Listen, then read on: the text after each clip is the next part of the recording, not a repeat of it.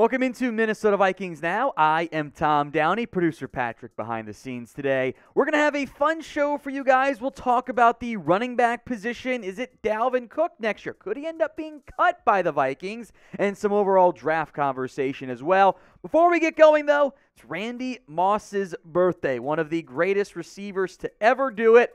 Wish him an HBD by spamming 84 in the comment section. So show some love to one of the best to do it for the Vikings and across the board at the wide receiver position. Let's get to today's show, beginning with the Dalvin Cook conversation we've had before, but is very much worth revisiting in light of the latest reports, I'd say, out there on Dalvin Cook. First, from Janik Eckardt, I believe I pronounced that name correctly, on Dalvin Cook. Rushing the football is still important in 2022, but the resources are better spent on the offensive line, which also helps the running game. Teams that actually have a big-time runner on the team try to feed the back, but passing the ball is statistically the better way to go. The 2022 Vikings had the fourth highest pass rate in the NFL, and employing a highly paid back doesn't fit what the team wants to do on the offensive side of the football. I agree, and the numbers back that up from an on-the-field and off-the-field perspective. The cap savings matter as you try to manipulate that cap the way smart NFL teams do. The Vikings would save $7.8 million if they cut Dalvin Cook today, and $11 million if they made it a post-June 1st cut, which you could do whenever, but you would not get that salary cap savings until after June 1st. It's a lot of money to be saved at a easier to replace position than others. Now, Darren Wolfson reported this about could Dalvin take a pay cut. He says, I had a conversation this morning that leads me to believe that Dalvin is not inclined to take a pay cut. Now, you're always struggling with the pay cut numbers of how much is he going to go down, how much is he willing to take. From the Vikings standpoint, you're kind of at the point where to really maximize your savings, you'd be aiming for something like the vet minimum, which Dalvin can get more than that on the open market. So I understand that whole conversation. We're going to spend some more time on Dalvin Cook, who producer Patrick is not the biggest fan of. But what do you guys want to do with Cook? Do you want to keep him or cut him? C for cut, K for keep. Head down to the comments section, get those answers in for me. It's the pinned comment, by the way, on today's video. So you know the deal. If an ad break comes on YouTube, just ignore it. Go get those votes in. C for cut, K for keep. I'm of the belief it's time to move on. Cook is not the same runner that he once was. And financially, the savings you get from Dalvin Cook, you can use to upgrade that offensive line. Or maybe more specifically from Minnesota standpoint, make that defense not nearly as bad as it was. I'm not trying to be anti-Dalvin Cook guy, but the numbers really took a dive this year. Rushing yards over expected. Based on what is blocked per carry, what are you supposed to get on it? Well, it was at 2020, 0.81. That's elite numbers. 0.34 in 2021, down to 0.16 in 2022. The shelf life of a running back, and it's unfortunate, is very short. Dalvin Cook turns 28 this year. There's a very short list of backs who have success into their age 28, age 29, age 30 seasons. And that's what you're getting to at this point with Dalvin Cook. I don't really want to restructure him because I'm worried about the wheels really falling off. I'm going to look at a guy like Todd Gurley. Injury is a big factor there, make no mistake. But Gurley went from elite to cooked in a year. Like, it was a massive, maybe 2 years, a massive drop-off. And the highest paid backs in the NFL, you got to look at this production, right, and go, well, Packers didn't make the playoffs. Cowboys did, although Zeke's washed. Titans didn't, although Henry's still great. Saints didn't. Browns didn't. Vikings did. Bengals did. Niners did via trade, but they were paying McCaffrey next to nothing. Cardinals didn't. Bucks could not run the football. Of those 10 guys, the highest paid backs in the NFL, the only ones I think are guaranteed back on their team's roster are like Derrick Henry, Nick Chubb, McCaffrey if they can restructure that deal. Everyone else could get cut. Paying him back doesn't normally work out, at least in the long term. Short term, it can benefit. And I think the Vikings are happy with the way things have gone with Dalvin Cook, but now you got to make that decision, keep or cut. It's also worth mentioning this part. Now, I don't love using base salary as the number here. This is from Marcus Mosier. I would have preferred to go with something like just cap hit, because that's, you can manipulate those numbers if you're being smart, as you saw with Fournette. But this is not a list of dominant running backs, right? Cam Akers, Fournette. You can add 7th-round pick Isaiah Pacheco to the Chiefs name, but it was great in that game. Damian Williams, Sony Michel, LeGarrette Blount for 2 years, C.J. Anderson, LeGarrette Blount again. Percy Harvin actually outrushed Marshawn Lynch in that 2013 game. Ray Rice, Ahmad Bradshaw. That is not a dominant list of backs, and I think the general philosophy is it's easier, not easy, not a lock, to build your roster around cheap backs than one around a highly paid football player. We are in a race with the Saints, our Saints channel here, Saints Now, to 15,000 subscribers. We're only a couple hundred subs behind.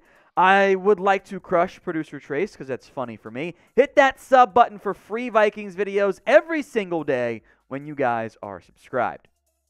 More now on this running back room and what you do in the event you move on from Dalvin Cook. Alexander Madison's a free agent. Kenny Nwangwu's an explosive player, which I crave with the running back position. I want burners, guys who will give me those big-time chunk plays. And there's also Ty Chandler, who I think has a chance to be the lead back. I would wonder if, given what the Rams have typically done, despite investing some top 75 picks at the position, would go full-on running back by committee. Producer Patrick has some higher hopes for Chandler than maybe I do. Solid career at both Tennessee and North Carolina, 5.2 average. I wouldn't mind seeing if Kenny Nwangwu can be a big-time piece. He was kind of buried behind Breece Hall at Iowa State, and that worked out really well for Iowa State and the Jets before Hall ended up getting hurt. But I think in the event you move on from Dalvin Cook, you're not just relying on Nwangwu and Chandler. You're adding somebody else to that mix. So who will be RB1 next year? Maybe it's Dalvin Cook. Maybe it's somebody not even on the roster right now for the Vikings. We'll spend some time on one particular early round draft target, but get your votes in for me in the comments section right now. While you're down there, click the link to chatsports.com/VikingsCombo. The t-shirt combo pack is available. The best deal out there on Fanatics. 2 t-shirts for what normally costs you the price of one with the, it's officially licensed NFL gear. It's always a bit expensive there, but they're great just to wear around whatever you're doing. Rep your team. Get the t-shirt combo pack, chatsports.com/VikingsCombo. Links in the comments section and the description of today's show. Let's move now to Bijan Robinson. Vikings reporter Matt Anderson has the Vikings taking Bijan in his latest mock draft, and we did mine on Chat Sports. I'll make sure it's linked in the comments section for you guys. I almost put Bijan there too. He is a very tough player to figure out where he goes for a lot of what Matt Anderson puts here. I should preface that I don't condone drafting a back in the first round, but sometimes a player is just too good. Rumors have surfaced that Dalvin Cook could be on his way out. Meanwhile, Alexander Madison's an impending free agent. The Vikings gain a versatile back in Robinson by taking him here. He's an electric runner, a proficient pass catcher, and has the ability to pass block.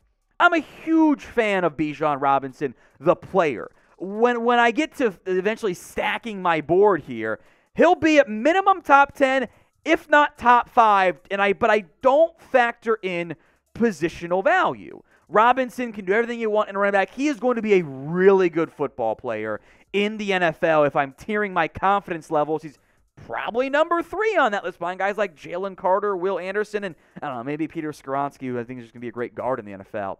But it's a running back. Does taking a running back in round 1 in the modern day NFL really make sense? You have to commit yourself to, we're going to take him, we're going to give him the ball a lot as our lead back, and then move on after 4 or 5 years. And the running back's going to get to year 3 and go, I want to get paid now because you're not going to pay me. And he's going to cause things just like Zeke did, which he has to do because this is his one shot at getting a big-time contract. Of course, he should do that. And then you've got to go, okay, I am on board with investing our most valuable draft asset and saying we're not going to have him around long term. I think in general, if you spend a first-round pick on a player and he's only there for 4 or 5 years, you probably didn't maximize the draft pick. That's a very tough balancing act to do because even if Bijan is as good as Saquon Barkley, look where the Giants are now. Are they going to pay him or tag him or not? It's a tough conversation. So that is very tough for me to figure out where would I take Bijan. I think ideally, if you fill all of your other needs, if you get cornerback help in free agency, yeah, you figure out linebacker, you go edge, wide receiver, get another interior offensive lineman in there to either supplement or replace or complement Garrett Bradbury, whatever you do at center. If you fill all of those needs and you are in truly a best player available situation, which most teams aren't, they're typically BPA at a position of need, which is how life works in the NFL, unless you just have hundreds of $1 millions to spend in free agency, Bears, then I'm on board. But, like, if you're sitting there and you're Minnesota, and Bijan Robinson, let's say, I don't know, Cam Smith is there, or any of those top-end corners, Bijan is probably higher on your board, but corner's going to help your team in a much bigger way, and you can get a back in round 2, round 3, round 4, and still find a good one. That's what makes it so tough. So what do you think is the Vikings' biggest draft need? Let me know in the comment section right now. Is it corner? Right, I'm going there. Producer Patrick is too. Let me know in the comment section. And if you made it all the way to the end of today's video, the full-fledged Bijan Robinson conversation, type real one in the comment section. I'll make sure Producer Patrick shows you some love in the comments.